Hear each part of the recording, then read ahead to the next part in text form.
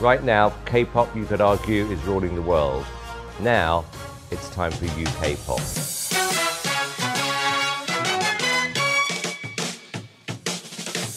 Welcome to YouTube's favorite K-pop show, DK News.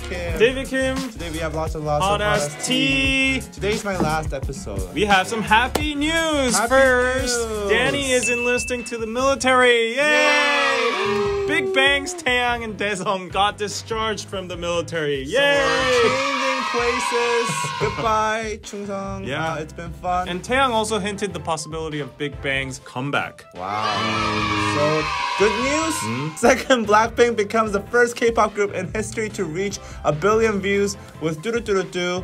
And third, 10 people related to the Purdue series are booked by the police. Why is And this all the nice? trainees involved will be investigated and summoned as well to help the investigation. So, seems like the police are doing their job. Okay, Happy police doing their news! job. Happy news. And last but not least, MC Jeon Hyun-moo and KBS announcer Lee Hye-sung are reported to be dating. 15 years in difference. Although people have mixed opinions about that age gap, it's still a thing to congratulate. Happy dating. I envy you, guy. And now on to the first news. First news. Okay, CL leaves YG Entertainment. Finally, YG Entertainment announced on November 11th that the company and CL have mutually agreed to end their contract with each other, making CL a free agent now. YG Entertainment wished CL well on her future endeavors in the statement, but confusingly, they followed up by deleting her YouTube channel and Facebook account, as well as removing her profile on the YG Entertainment website immediately after they announced the departure of CL. Now, fans were outraged since YG Entertainment never really updates that fast and deletes that fast when, you know, their artists leave their company. And their past artists, a lot of them have still like videos up on the YG account and stuff like that. So they were so fast. They were very fast to remove any traces of CL from the company, and it seems kinda shady. Her YouTube channel alone had about 800,000 subs, so she lost a big asset that she could have possibly utilized. I guess it's under YG's management, so that's why they could have done that. Right. But it's unclear whether or not CL requested the takedown of her profiles and channels or YG did that themselves. But regardless, people were using this opportunity to take a dump on YG Entertainment, as they have not really been giving CL anything except for some half-assed attempts to get into the American market, like the song Lifted, and then he was supposedly doing something with will.i.am, was it? Yeah, that was happening, and people were like, okay, YG, you've done enough to shit on this girl, and now you're doing this.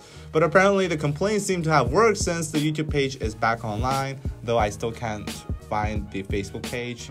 And of course, she's not on the YG Entertainment artist page because she's no longer a YG artist. I understand why fans are mad. 21 actually literally made YG with Big Bang together. So like CL was the leader of 21. And I would be so disappointed as a fan too. Like if YG was really behind this and they really hated CL enough to like actually immediately delete her account. But I don't think that's the case because like they recovered their account right now. And usually there are glitches among YouTube, like, you know, like channels get restored. If it's just YouTube, then that could explain, like, it might have been just a glitch that happened on the perfect timing. But her Facebook page, as well as her artist page, all got deleted simultaneously. So I understand about the artist page because, like she's not on YG, so, like, there's nothing to say about that, other than the fact that the update was very fast. Result-wise, it's restored now, so CL, I bet she can have full access to that, like, even if they go on a legal, you know, dispute, like, this artist was with you for 10 years, man. Come on. I mean, who cares about Facebook these days? But YouTube, it's like a crucial portfolio and also like a platform for yourself. So CL, I don't think she would try to give up that either. So good luck with your future endeavors. I'm gonna guess 21 come back next year. Do you have members? Popboom's active, CL's free now. I don't know what Minzy is Tara's doing. still in YG.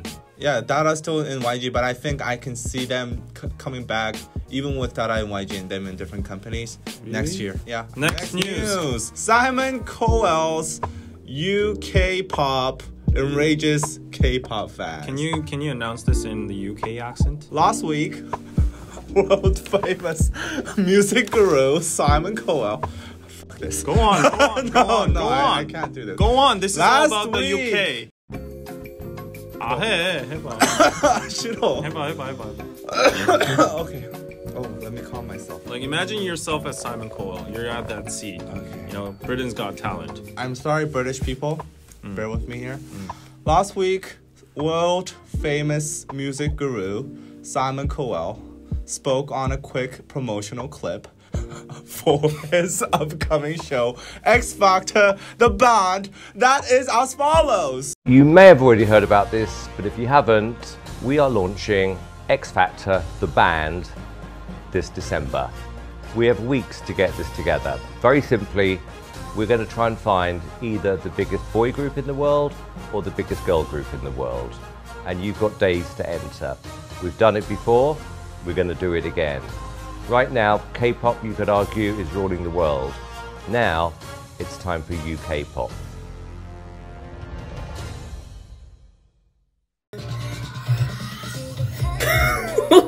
Now, no one in Korea cared or even heard about this news, but international fans found the time and energy to be offended for us, and they were calling Simon Cowell's comment imperialistic. Wow. Now, our friend Jeff Benjamin, you spoke to him a few times, right? Wrote in a tweet that Simon Cowell has an imperialistic tone to his message. And apparently this tweet got 1,600 RTs and 7,800 likes. Okay, I don't know if I can agree on that, Jeff. Yeah, nice one, Jeff. Okay. And people were also making and retweeting thousands of memes of how K-pop is superior.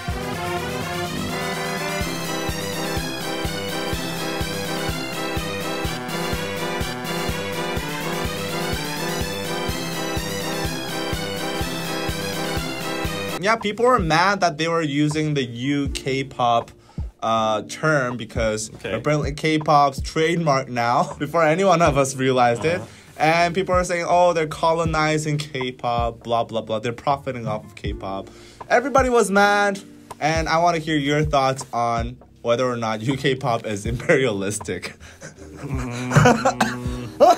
So everyone has their own opinions. I respect that. People can have a lot of perspectives. But personally, as a Korean myself, I didn't really get offended by his comment. It was just like one comment. He was trying to be like, I don't know, witty in some kind of way. His own way. Like it's like K-pop. Now put that U back into that K-pop. Exactly. So he was trying to be in that way. And I didn't really see the intention of being imperialistic. Maybe some people might think he is inside. Just because he's a white guy from Britain, you guys think he's imperialistic? I think he truly does have the ambition of like making a group that's going to rule the world, and especially over K-pop because he compared it directly to K-pop. As a Korean myself, actually, I was quite amused and quite actually proud at the same time because like, oh, Simon Cowell actually knows K-pop and he's actually making it as a reference to like make his own group, and he's like comparing it and he's setting that as the standard to make like a good group. But at the same time, I do have to admit I was amused because, you know,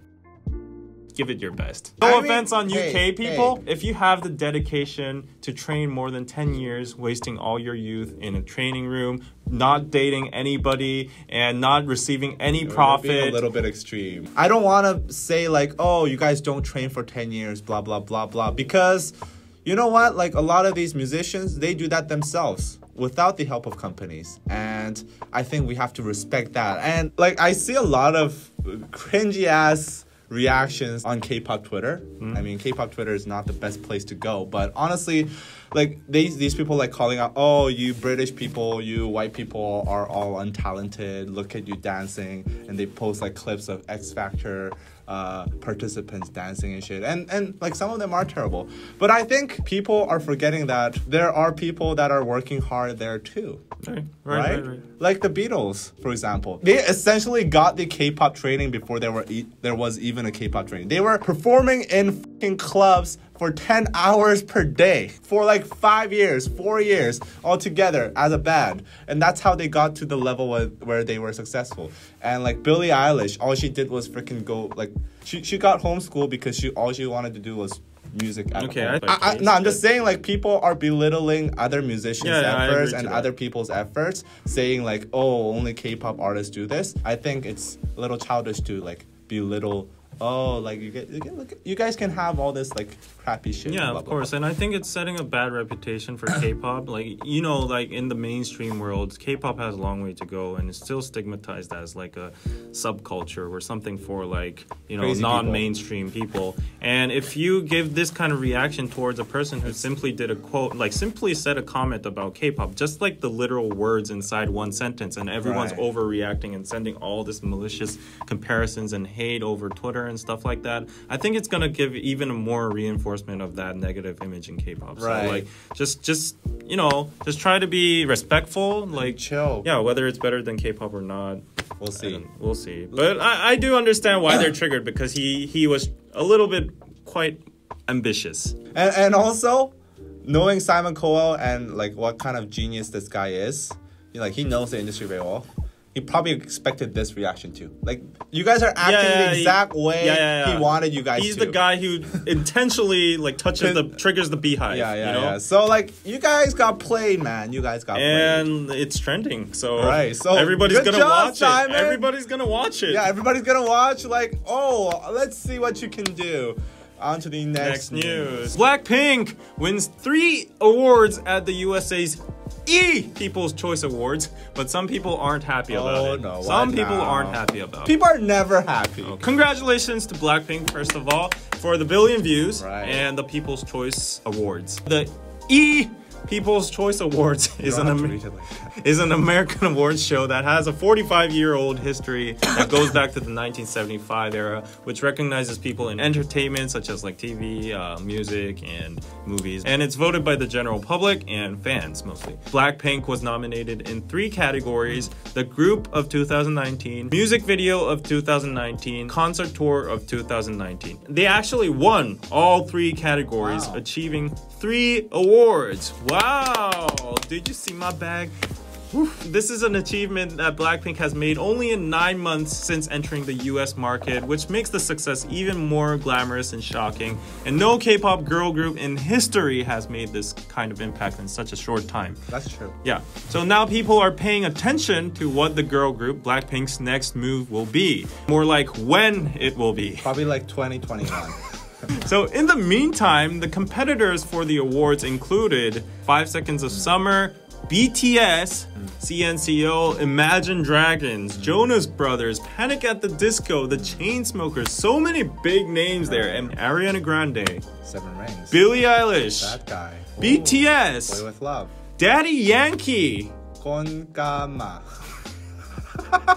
Sam Smith, Dancing with a Stranger, and Taylor Swift, me, Shawn Mendes, Camila Cabello, Señorita. Wow, those songs are like all bangers. And BLACKPINK's Kill This Love won that award. And lastly, Concert Tour of 2019, again Ariana Grande, BTS, Sure, Jennifer Lopez, J-Lo, Justin Timberlake. Wow, the dude's like 50. Okay, Lady Gaga and Pink. She's also 50. Okay. The point is BLACKPINK competed with all those like big names, and they won eventually. Super congrats.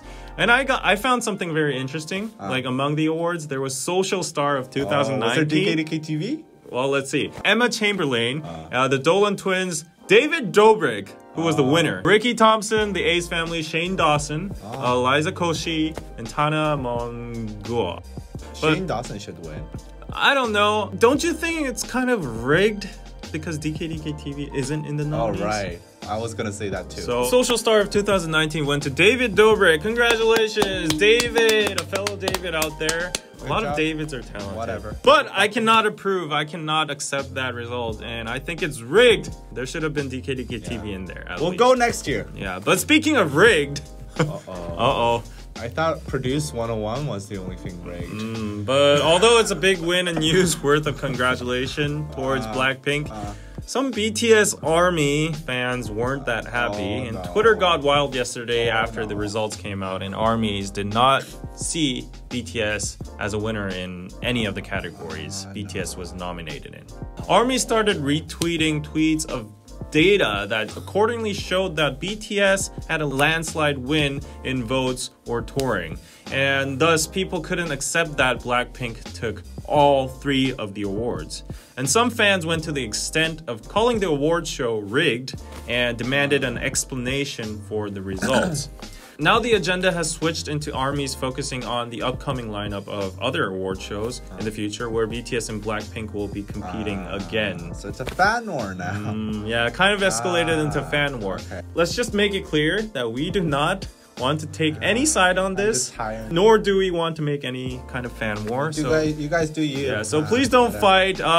Danny... They're gonna fight. But still, we did our share. Okay, please don't fight. Shut Just up, because people. Danny's in a military army suit, it doesn't mean he's army. I'm not an army. We sometimes become blinks, we sometimes become armies and VIPs. Yeah, not by ourselves, but by you guys. Tell us. yeah, we're like chameleons according to you guys anymore. I'm a snake. But I love all the groups. Right. Anyways, don't fight. Congratulations to BLACKPINK again. And what do you think about this whole, the awards and the whole tea that's going on Twitter? I did see the tea on Twitter. Yeah. I honestly don't know what to make of it because the vote count that the BTS armies were using. First of all, I don't know how legitimate the screenshots are. I don't know the sources. I don't know the dates. Second, I saw the screenshots and they were labeled these are vote results on Twitter only, which means that apparently maybe they have other sources where you could submit a vote. And the difference between BLACKPINK and BTS were really, really big. It was like 20 plus million. So if that's the difference, then there wouldn't be like a flipping of rankings in other votes. Who knows? So that's your opinion. So My opinion is I don't know. So let's make it clear, we're not trying to make any fan wars again. You know what it feels like? You're Lionel Messi. You're like Cristiano Ronaldo. And then like this some random ass magazine opens like a best footballer of the year award. And it's either between you or Messi and you're Cristiano Ronaldo and Messi gets it. And it's fan voted. But like, if you're Cristiano Ronaldo, are you gonna f***ing care about this random ass like newspaper in Korea like naming Messi over you? Fans put a lot of investment and a lot of effort into it, and they want their artists to get that worthy recognition they put their time into. If their efforts get neglected, then they have a reason to be pissed. To state my opinion, I also understand the ARMY's viewpoint because something does feel odd to me. And as much as I like BLACKPINK, go watch my reactions. To be honest, even for me, it came as a shock seeing that BLACKPINK won all 3 of them. I can understand the best music video because they got like 1 billion views recently, but not really sure about the concert tour and best group. Like there can be like, debates about that. I mean, they screen capped it real time on the site and stuff like that, so I'm sure they have like ground on it. But despite everything, it is a fact that the 2 groups both did tours in the US and appeared on various TV shows and were played on the radio. The fact is that both groups do deserve awards. In my opinion, the right thing to do would be demanding the awards show, who is the host, to reveal the results or their criteria on how they selected the winner, rather than like saying insults to each other like, oh, your group is like that, or your group is so hypocritical. I mean, it's not the even if it was rigged, it's not the Blinks that rigged it, right? Yeah. It's not them that rigged I mean, it. like all those I conspiracies mean? about YG, it's getting blown out of proportion. So BTS, UNICEF, who, like you guys always preach about like having the moral high ground and loving yourself and being respectful to each other, and now look at yourselves. You're trying to like drag other people's success down and just thinking about yourself and like these kind of things. Oh, I'm just getting cancer from hearing this shit. Yeah, this is all like cancer itself. Turn off your fucking phones, turn off your fucking computers, go outside, play with the ball, okay? Get a ball, take it outside, call some bros and sisters, play with that goddamn ball. Anyways, go skiing or something. Anyways, both groups are amazing. Oh, both shut the f up. Why are you still watching this shit? Both groups are amazing. Why are you watching my video? I love both groups. They all Get the f out. Kids, go out. Get outside. Is Lionel Messi better or Ronaldo better? I don't care. They're both good. Right? Exactly. That's what I was saying. Okay, good job. Please don't fight, guys. Congratulations to BLACKPINK again, and congratulations to BTS with all the upcoming awards they will sweep inside their bags. And this was DKDKTV before Danny opens his mouth furthermore. I wish the internet was subscribe gone. to our patreon.com/DKDKTV for more exclusive content like Danny's podcast. Maybe he might do a rant about this in his podcast, and I have exclusive reactions. So check it out. And we have a Christmas card coming for you guys who have been subscribed for 6 months. Get out. Shut the f*** up!